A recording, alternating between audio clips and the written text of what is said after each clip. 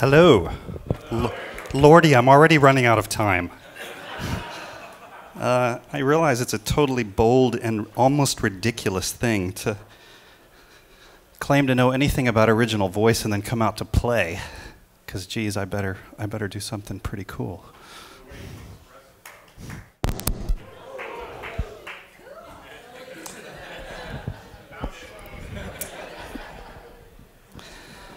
So,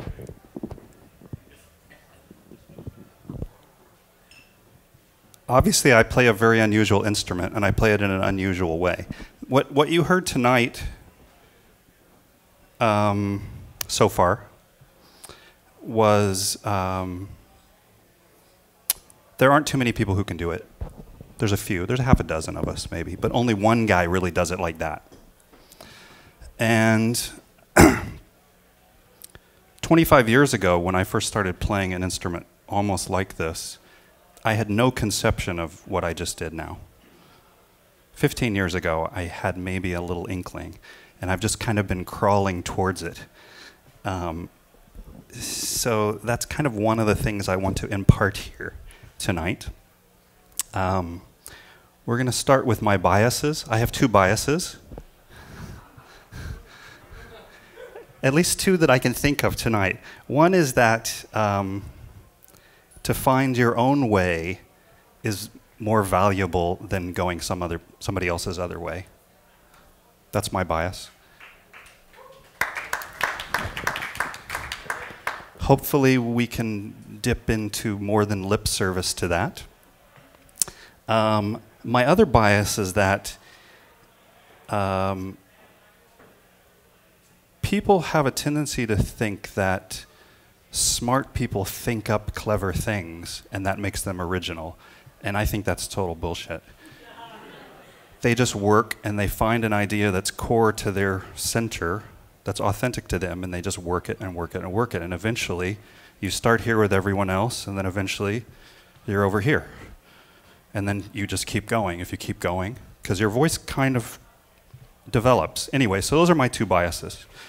We're talking about original voice, which in a way is absurd that we're even having this conversation, because how can you not be authentic? Right?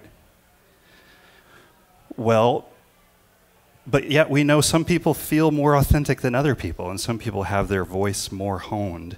My view is that they've just taken it and gone further, and they've materialized it, and they've formed it probably better than others.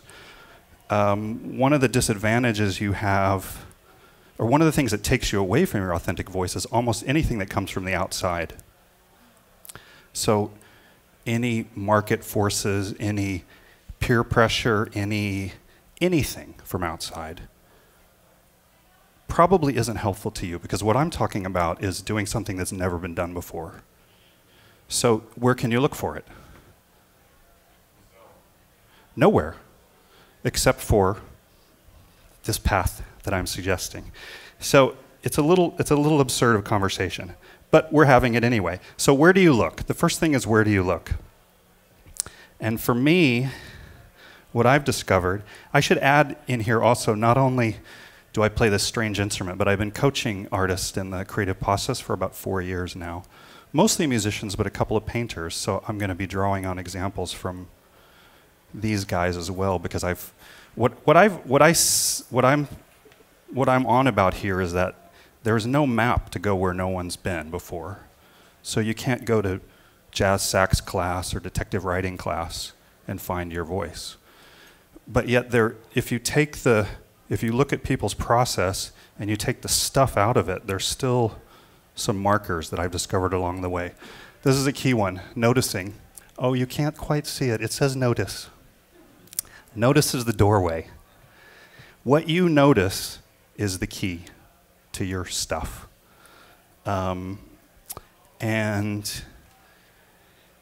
you know, like right now, or if we went out on the street, everything's happening, but you're going to hear something, you're going to see something, you're going to all just that you even notice anything is a link to your own voice. And the first thing to do is notice what you notice. So it's this weird kind of helpful self-consciousness. And what I try to do, and I'm going to just go through a couple of my examples really quickly. I won't go through them all. I kind of think of myself as a factory that's got all these physical and emotional and mental things, and I just kind of watch myself. And so, oh, look, I really like it when the chords go up, but the voice leaps down. I don't know why. I don't care why. Why doesn't mean anything to me. I just noticed that. If it's a female voice, it's more. I don't know why. So we're going to talk about the toolbox in a second. So I noticed that, and I put it in my toolbox. The other thing that I noticed that I really like is when I'm flipping the radio. Only time I listen to the radio is in the car. I'm flipping through the radio, and I flip, and there's a song usually beginning, and I can't tell what's happening. I don't know what key it's in. The rhythm feels all weird, and then before it settles in, there's just a bliss for me about that kind of distorted ungroundedness. So I notice that. I love it. You can't program it in, except we're musicians, so that's kind of one of the things I like, so I tap into it.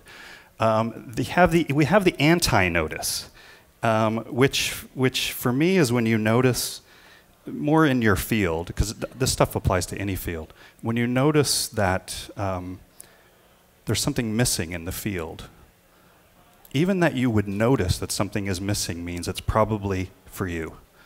So one example I had when I was in college years ago, and I was really grooving on Steve Reich and Philip Glass in the early days, and I thought, you know what, this kind of music, it does this pulsing, amazing rhythmic thing, but nobody's doing it with the full-blown romantic orchestra. Not romantic in the sense, but just the big orchestra. And I thought, well, that kind of looks like if nobody's doing it, then I got to do it. So I started kind of working on how orchestration works and this and that. And then somebody played me this John Adams record, the guy who wrote the opera Nixon in China, one of the strangest, I won't be derogatory, but one of the weirdest operas. He played me this early record, and I was like, that guy totally did it. He totally did the Steve Reich equals romantic orchestra thing. So for me, it was like, okay, that's done. I don't need to do it. Thank God I don't need to do it. He's already 10 years ahead of me. I wouldn't be that good at it, but it was a kind of a key, like, oh, I see something's missing, so I'll go that way. I'm probably going to move on here so we can get further on, but the second bottom one, improvisation must be the solution, is one thing that I discovered that in my working strategies when I was younger, and I used to record on a 4-track cassette, if you guys ever remember that. Proof that sound quality and music aren't really connected, actually, because I used to listen to a cassette in my car with the windows down. Vinyl recorded to cassette on my car. Did I not hear music? I heard music just fine. What I used to do is I would make a recording project and I would have a 4-bar section where I didn't know what I would do there. This is the days where you can't cut it out, so I had to come up with a solution. So in the process, I would either improvise or compose something in there as the piece went on, and I was forced to stretch myself. I noticed I like that. It goes in my toolbox. And the kind of culmination of that is this record I did about 1.5 years ago where a drummer gave me a 51-minute drum solo, if you can believe that. I hate drum solos. 2 minutes is enough for me, but Marco's an amazing drummer, and he talked me into it. And I wrote an entire record to his 51-minute drum solo. Actually, 7 of us did. There's 7 complete records. And it was the hardest thing I ever did. And I realized this goes back to my original recordings where I gave myself this unbelievable challenge, and it just got worse and worse, or better and better, because the results are fantastic. It works for me. So moving on. How do you develop it once you notice these things? Okay, so you take all these little noticing things and you put them in your toolbox. And what do I mean by a toolbox? I mean, you have to have some way to keep track of your ideas, otherwise you can't develop them. You're just relying on your mnemonic sense, which is not very efficient, at least for me, at least at this age. But even as a kid, it didn't work that well. So the toolbox is like, in a way, it's trickier for musicians. You know, a writer can write ideas down. A painter can have a sketchbook. Musicians, you can record things, but you can't really look at 2 audio recordings at the same time. So I brought here what my toolbox looks like right now. And it's really just a list of my devices, things that I do. Not only that I like, but I do. So I have rhythm, melody, harmony, orchestration, and form. And there's different things in here that I like, certain ways that I like harmony, certain kinds of rhythmic things that are in my vocabulary that I've said, oh, I like this, I want to pursue this, I'm good at this thing. And so now I have this little toolbox, and whenever I'm working, I grab a couple of those things and run with them, as opposed to grabbing somebody else's things. Just the fact that they're on here makes them more mine than yours. Right? Your list would look completely, utterly different. And what you would make from this, as opposed to taking vocabulary off the shelf, is going to be more yours. And as you kind of refine this, you start to notice There's something underlying these things. There's something underlying the way rhythm excites me. That's just me and not anybody else. So that's how you go. That's one way to work with the toolbox. Genre work is kind of what I call, is kind of the opposite of this. Genre work is where you make something that's already been made before. And we all know romantic comedies, detective novels, light jazz, country western. I'm not saying that you shouldn't do those things. Maybe that's where your voice is, whatever. I'm just saying that if you're heading down your own path, you have to be really careful messing with this stuff. That at certain points along the way, you have to let stuff go that's not serving your aim for your own authenticity. For me, I kind of built in a thing by playing a strange instrument. I changed my tuning, actually, in 1986 to a fifth bass tuning instead of fourth bass. I can't play anything that I used to play. And as soon as I pick up a regular guitar, the Allman Brothers licks come right out, and Leonard Skinner, which is not my voice. So I kind of like to protect myself. Another way of protecting yourself is not going to romantic comedy if you want to do something else. But you got to make money sometimes. So sometimes I do dip into it. I do have done a lot of stuff for TV. But I always try to bring something from my toolbox in there. A little rhythm, a little the way that I use harmony. I'm actually not very good at genre writing. Some people are really great at it, so they could have a different opinion. But that's my opinion. The other thing is just to make tons of stuff. I think we probably all know that, but it's hard to make ourselves believe it, even me. Like, I think that at least when you're developing your idea, a new idea, you think it's really precious and you have to take care of it. But the truth is, if you just make 100 of them, you get really good at it. It's proven, actually. And then the next thing that I like to use, and I notice other people using, is you've got all these things in your toolbox, but now you want to actually make something. And what I find is people, if you have a great burning question, you're set. And here's some examples of some questions. I have my own. These are not made up. These are people I know and worked with, or actually coaching clients I work with. Number 4, can the rhythm speed up and slow down but stay on the grid? This is a very amuso thing. Some of you guys may not know what I'm talking about, but basically, if the pulse is going, this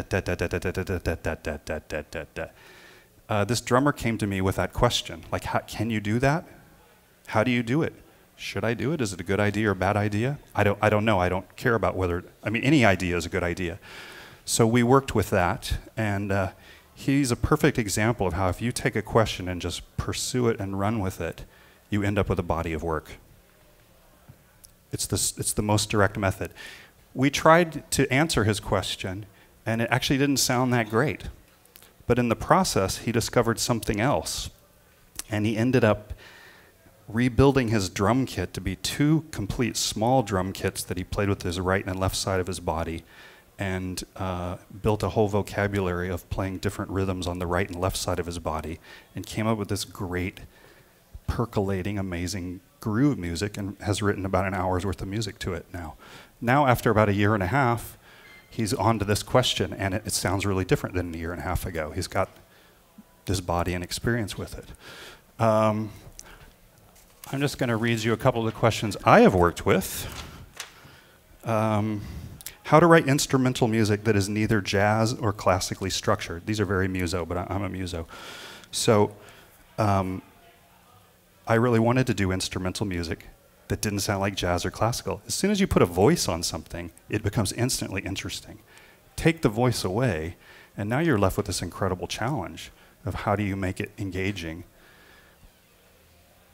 Different people have had those answers, and now we can pull those off the shelf. So I was looking at ways to challenge myself. I think I've come up with answers. I'm very interested in story, so some of my questions that I pursued: how does a storyteller speak so that the story is the audience's story? And on and on and on. How do you have drumming without sounding like a drum kit? How do you bring an audience into alert state and into an alert state? These, if you pursue them, you end up with a body of music or film or whatever. I see my 4-minute mark coming. Okay, now you've made your amazing thing and you're ready to present it. James doesn't even have his clock out. He doesn't even know. Presenting is really simple. Selling your thing is really simple. You guys ready for the key? It's so simple. There's really nothing more than you need to know is this. That's it. That's your key.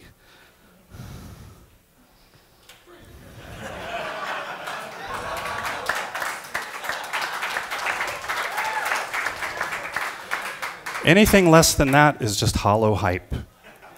And we all see through it, and we all have access to the entire history of recorded music, film, books.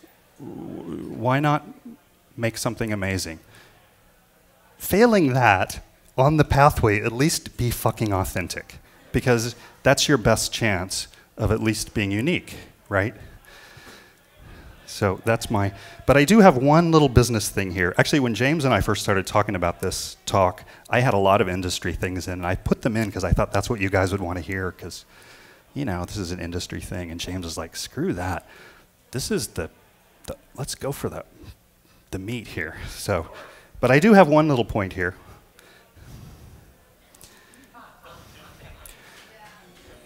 You can't be an artist in any way unless you're financially independent. That does not mean rich. That just means your outgoing money is way lower than your incoming. There's no other way to do it. In my field, you don't make any money for 6 to 24 months on any project. So not only do you have to overlap, but you have to be able to live for 6 to 12 months with nothing coming in. So generally that means cutting your expenses and doing everything as cheap as possible. Nowadays we can do that better, so that's my one business tip. I see the 3-minute mark. How are we doing? Perfect. Okay, so establishing yourself, and I'm doing an overview here, obviously, at this point. Persistence, persistence, persistence. This is a clip from Jan Svankmajer. Do you guys know this filmmaker? So Svankmajer is a guy who's a perfect example of this. You don't know if his films are cartoons or what. He uses claymation, he uses stop-action humans, he uses live-action humans. In his film Faust, which is incredible, he uses puppets, life-size puppets, mini puppets, everything to tell this story. And he's just been relentless in this path, developing it. Not everything do I like, but who cares? I actually got this term, the persistence of vision, because when I was living in New Mexico, I was at the Taos Film Festival, and they have a Persistence of Vision Award, and they gave it to Svankmajer the year I was there. And he exemplifies that better than anyone I know. So if you persist, hopefully the world will embrace you. But you know what? If they don't, who gives a shit, right?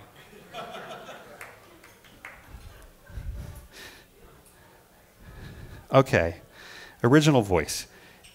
I think I've fairly well resisted being esoteric here. I'm just going to zip by this. Why is that original voice do we think of as first? I have no answer for you. You ponder that. Okay, why go this way? Why do this path?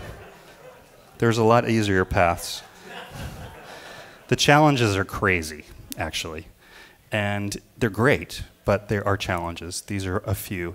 And one of the things that I get with my coaching clients is after 6 months or 12 months they were still working on an idea like, man, is this how long it takes? Is there something wrong with me?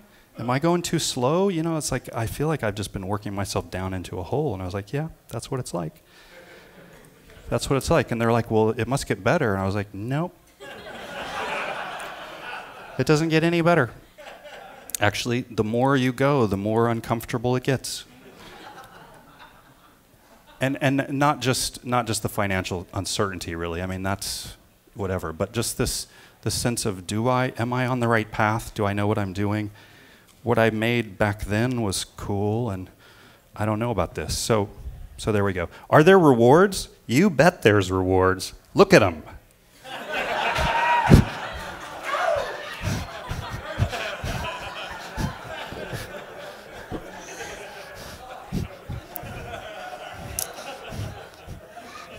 Okay, on to the real rewards.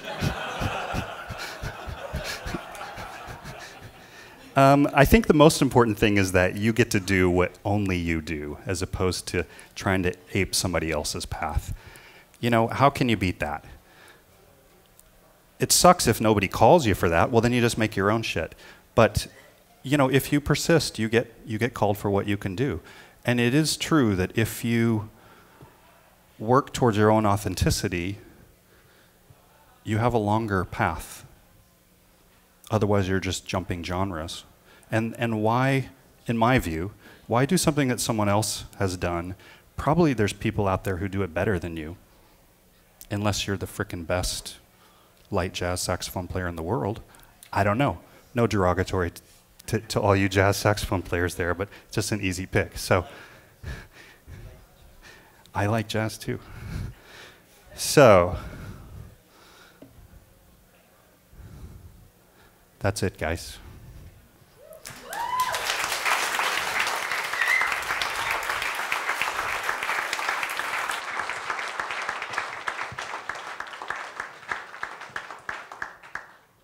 So, found it again. No need to pinch yourselves. That was real. You've all earned your BFA. And thank you, Trey Gunn, so much for doing that. Do you guys want to hear another performance?